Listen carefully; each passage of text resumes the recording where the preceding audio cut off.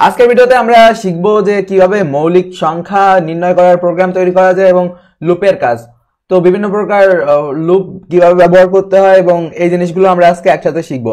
তো তার জন্য আমি মৌলিক সংখ্যা বের করার একটা প্রোগ্রাম তৈরি করা শেখাবো এবং ওইটার মাধ্যমে আপনারা শিখতে পারবেন। ওকে, তো ফার্স্ট অফ অল আমি বলবো যে মৌলিক সংখ্যা কি। মৌলিক সংখ্যা হলো এরকম একটা সংখ্যা যেটাকে এক এবং সেই সংখ্যাটা ছাড়া অন্য কোনো সংখ্যা দিয়ে ভাগ করা যায় না, সেটাই মূলত মৌলিক সংখ্যা।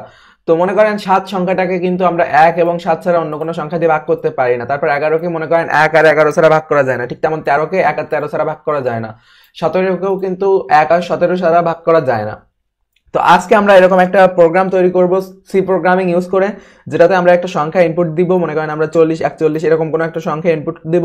ইনপুট দিলে ও আউটপুটে দেখাবে যে এটা কি মৌলিক সংখ্যা নাকি অমৌলিক সংখ্যা। ঠিক আছে, তো চলুন শুরু করা যাক। তো ভিডিওটি শুরু করার আগে অবশ্যই লাইক দিবেন। ওকে, তো ফার্স্ট অফ অল আমরা চলে আসি কোডে। তো আমরা ফার্স্ট অফ অল সবসময়ের মতো লিখবো #include stdoh। তো এটা লেখার পর আমাদের এখন ইন্টিজার মেইন আনতে হবে। তো আমি এই জায়গায় সিম্পলি ইন্টিজার মেইন লিখলাম এবং তারপর আমরা প্যারেনথেসিস ব্র্যাকেট শুরু করে দিই, সেকেন্ড ব্র্যাকেট বলা হয় যেটাকে। তো এখন আমাদের প্রথমে ইন্টিজার আনতে হবে কিছু, ঠিক আছে। তো ফার্স্ট অফ অল আমরা ইন্টিজার এই জায়গায় ফার্স্টে ইন্ট লিখবো এবং বেশ কিছু ইন্টিজার আনবো। তো তার ভিতর ফার্স্ট অফ অল আমরা এন অথবা নাম্বারের ইন্টিজার আনতে পারি। তো আমরা সিম্পলি নাম্বার লিখলাম, NUM লিখলাম। আপনারা চাইলে যে কোনো একটা ইন্টিজার এই ক্ষেত্রে ধরতে পারেন। আর এই জায়গায় আমরা কাউন্ট নিব, ঠিক আছে। তো কোনটা কি কাজে লাগে আমি আপনাদের বলতেছি, বাট তার আগে এগুলো নিয়ে তো নিই।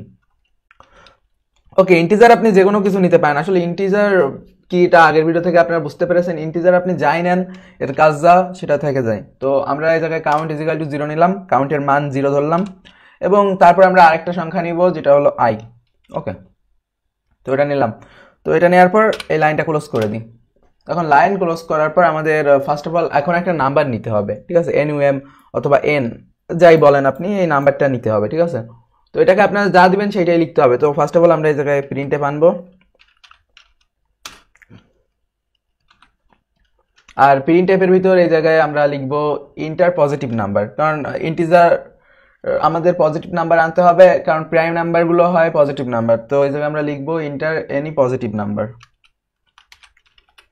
ওকে, তো এটা লেখার পর আমরা কোলন ক্লোজ করবো এবং তারপর আমরা সিম্পলি ব্র্যাকেট ক্লোজ করলাম। ব্র্যাকেট ক্লোজ করার পর আমাদের এই লাইনটাও ক্লোজ করতে হবে। ওকে, তো এখন আমরা নাম্বার ইনপুট নিব, তার জন্য স্ক্যানএফ লিখবো, ঠিক আছে, %d এবং তারপর আমরা এটা ক্লোজ করব এবং তারপর কমা দিব এবং এই জায়গায় আমরা অ্যান্ড দিয়ে আমাদের যে ভেরিয়েবলটা ছিল ওইটা দিব, ঠিক আছে, NUM।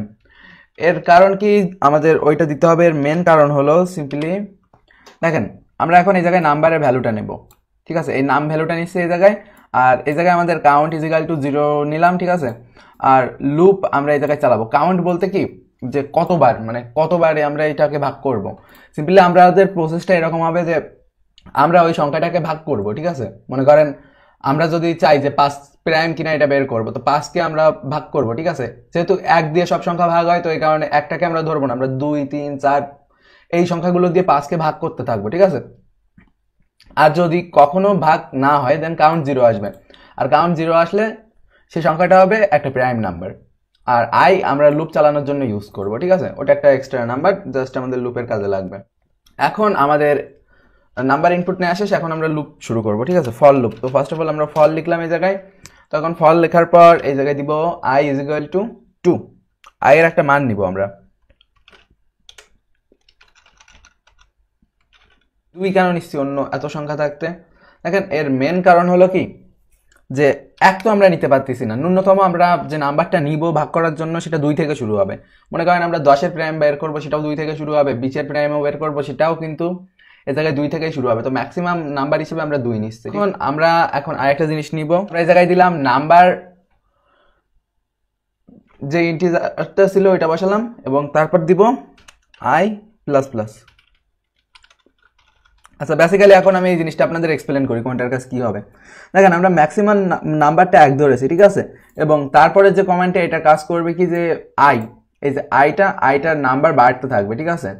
অর্থাৎ i থেকে নাম্বার বাড়তে থাকবে, সবসময় 1 1 যোগ হবে। এটার মানে হলো 1 1 যোগ করবে সবসময় i এর সাথে, ঠিক আছে।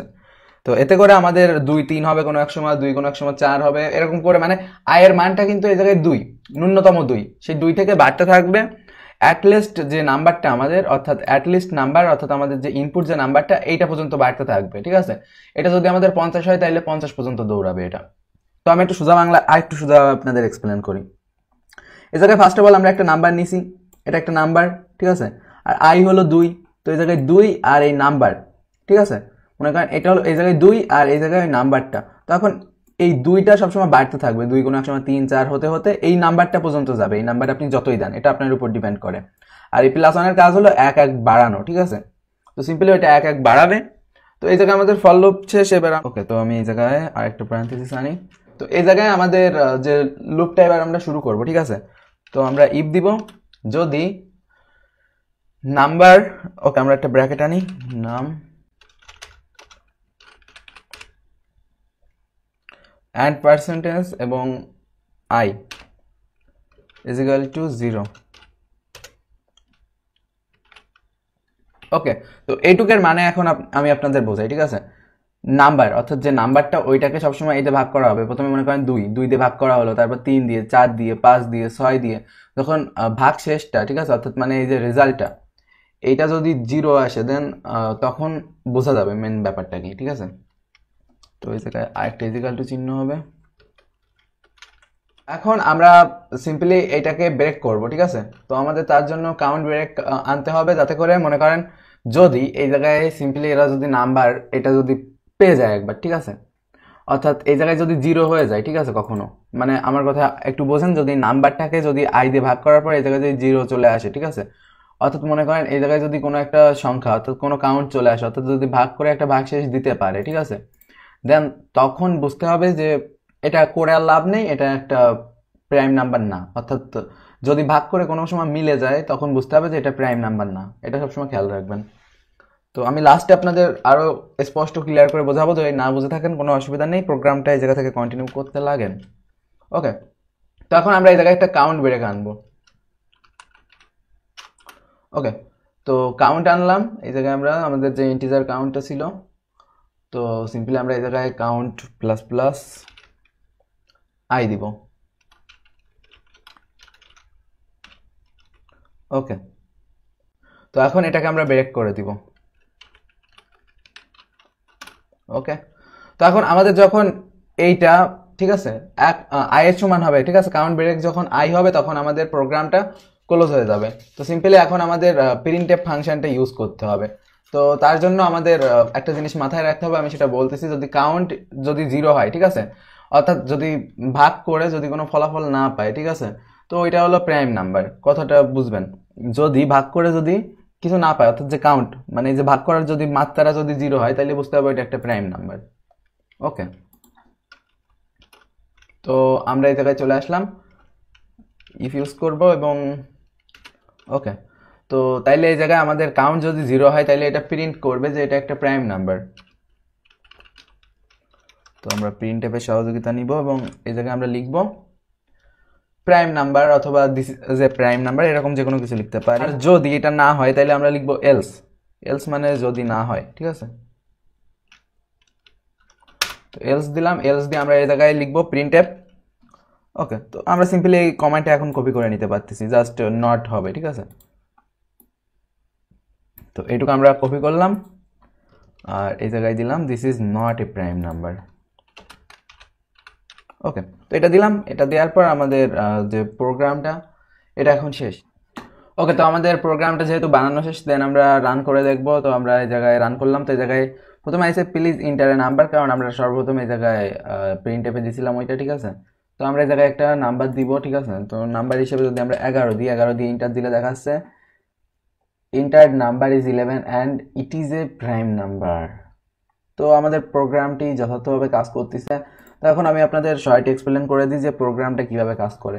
তো ফার্স্ট অফ অল এই যে হ্যাশ ইনক্লুড, এটা তো হেডার ফাইল আপনারা জানেন, আর তারপর ইন্টিজার মেন দিয়ে আমাদের প্রোগ্রামটা শুরু হয়। তো এখন মেন জিনিস হলো এর ভিতর। তো এটুকু বুঝতে পারলে আপনাদের কাজ হয়ে যাবে। তো প্রথমে আমাদের কিছু ইন্টিজার নিতে হবে, ঠিক আছে। ইন্টিজারে আমরা নাম্বারটা নিলাম, ঠিক আছে।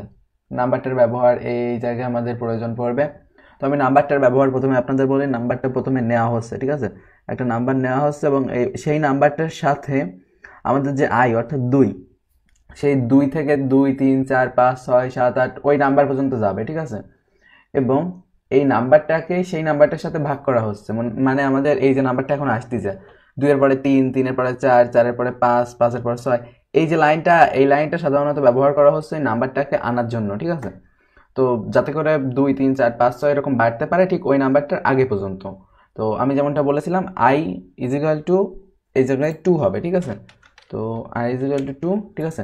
আর এই জায়গায় i অর্থাৎ ন্যূনতম যেটা সেটা 2 হবে, ন্যূনতম মানটাকে আপনাদের 2 ধরতে হবে, কারণ 1 দিয়ে তো সব কিছুই ভাগ হবে, ঠিক আছে। আপনারা চাইলে 1 ইউজ করতে পারেন, বাট 1 ইউজ করলে প্রোগ্রামে ভুল হবে। এর কারণটা আমি আপনাদের বলি, কারণ আপনি যদি এই জায়গায় 1 ইউজ করেন দেন এই জায়গায় তো ভাগ হয়ে যাবে, তখন ভাগ হয়ে গেলে আমাদের যখন কাউন্ট সংখ্যা 1 এ চলে আসবে তখন এই জায়গায় উল্টোপাল্টা দেখাবে। তো এই কারণে এই জায়গায় আইটা দেখবেন যেন 2 থাকে, ওকে। এবং তারপর আপনারা এই যে প্রোগ্রামটা, ঠিক আছে, 2 এর পর 2, 3, 4, 5, 6, কারণ একটা জিনিস আপনারা এই জায়গায় খেয়াল করেন, আই যদি আপনি 1 দেন দেন প্রত্যেকটা নাম্বারকেই কিন্তু মানে নট প্রাইম বলবে, ঠিক আছে, কারণ ওটাকে মৌলিক সংখ্যাও মানবে না যদি আপনি এই জায়গায় 1 রাখেন। এর কারণ 1 দিয়ে সবই বিভাজ্য হবে, তো এই জায়গায় অ্যাটলিস্ট আপনাকে 2 রাখতে হবে, আবার 2 এর বেশি রাখলেও অসুবিধা, বাট 2 আপনারা রাখবেন, তাতে করে হিসাবে কোনো অসুবিধা হবে না। তো এখন 2 থেকে ওই নাম্বার পর্যন্ত দৌড়াবে আর তারপর 1 যোগ হবে। তো 1 যোগ হওয়ার পর এই জায়গায় ওইটাকে ভাগ করা হবে, ঠিক আছে, যে নাম্বারটা আমাদের ইনপুট থাকবে। মনে করেন আমাদের নাম্বার যদি 10 ইনপুট করা থাকে, তো ফার্স্ট অফ অল এটাকে 2 দিয়ে ভাগ করা হবে, তারপর 3 দিয়ে, তারপর 4 দিয়ে, তারপর 5 দিয়ে, 6 দিয়ে, 7 দিয়ে, ঠিক আছে। ততক্ষণ পর্যন্ত ভাগ করা হবে, ঠিক আছে, যতক্ষণ পর্যন্ত না এই জায়গাটায় আমাদের একটা রেজাল্ট আসবে, ঠিক আছে। অর্থাৎ এই কাউন্ট যতক্ষণ পর্যন্ত না যোগ হবে। তো কাউন্ট যখন যোগ হয়ে যাবে তখন কিন্তু কাউন্ট 1 হবার সাথে সাথেই বুঝতে হবে যে এটা একটা প্রাইম নাম্বার না, ঠিক আছে।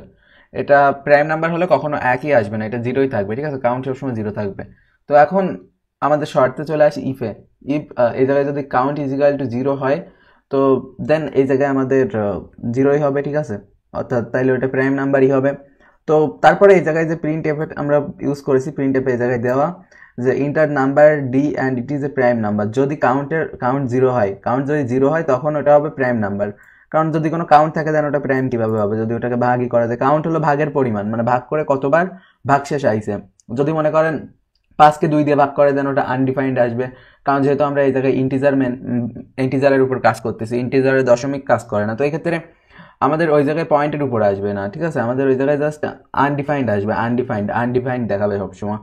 তো আনডিফাইন্ড দেখাতে থাকলে আমাদের প্রোগ্রামটা কাজ করবে না। আর এই জায়গায় লাল চিহ্ন দেখাচ্ছে, এটা কোনো সমস্যা না, কারণ আমি প্রোগ্রামটা ঠিক করছি, আপনাদের দেখাতে গিয়ে হয়তো কোনো একটা সরে গেছে, দ্যাটস ওয়াই এরকমই হচ্ছে। তো আপনাদের তারপর যে জিনিসটা প্রিন্ট এফ, ঠিক আছে, তো এটাই সিম্পলি দেখাচ্ছে যদি কাউন্ট 0 হয় তাহলে এটা প্রাইম নাম্বার, আর যদি সেরকম না হয়, যদি কোনো সংখ্যা আসে তাইলে এটা প্রাইম নাম্বার না। তো সিম্পলি এইভাবে প্রাইম নাম্বার বের করার সফটওয়্যার তৈরি করতে হয়, ঠিক আছে। তো সিম্পলি আমরা এরকম প্রাইম নাম্বার বের করার সফটওয়্যার দিতে পারি। মনে করেন আমি উদাহরণ দেখে 11 দিলাম, তো এই জায়গায় আইসে 11 ইজ এ প্রাইম নাম্বার, ঠিক আছে। তো এখন আমি আপনাদের প্রোগ্রামটা একটু নড়াচড়া করেও দেখাতে পারতাম, যেমন এই সংখ্যাটা আপনারা যদি 2 না দিয়ে 1 দিতেন, 3 দিতেন, দেন প্রবলেম করবে কিন্তু। আর যদি আমরা এই জায়গায় কোনো মান টান পরিবর্তন করি মনে করেন, তাইলে কিন্তু ঠিকঠাক আসবে না, এটা খেয়াল রাখবেন। যেমনটা আমি আপনাদের এতবার বললাম, যেমন মনে করেন আমরা যদি এই জায়গায় যে মানগুলো, মনে করেন এই জায়গায় আমাদের আই এর যে ভ্যালুটা ছিল এটা যদি পরিবর্তন করি অথবা কোনো উল্টা পাল্টা নড়াচড়া করি, দেন ওইটা কিন্তু আসবে না, ঠিক আছে। তো এই কারণে সবসময় খেয়াল রেখে করবেন। আর শরীর সুস্থ থাকবেন, সুন্দর থাকবেন। ভিডিওটি ভালো লাগলে লাইক দিবেন, এই চ্যানেলে সাবস্ক্রাইব করবেন। আর তাছাড়া ইথিক্যাল হ্যাকিং, সাইবার সিকিউরিটি শেখার ইচ্ছা থাকলে ভিডিও ডিসক্রিপশন দেখতে পারেন।